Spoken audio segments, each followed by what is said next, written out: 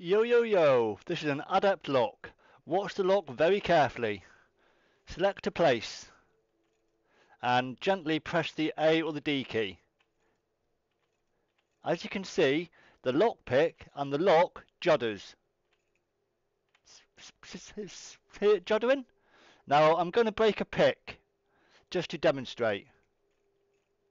See, that is so not the right area. So we move it around to another area and then you lightly press the A button again. See, the lock's not moving very far. So you stop, find another area.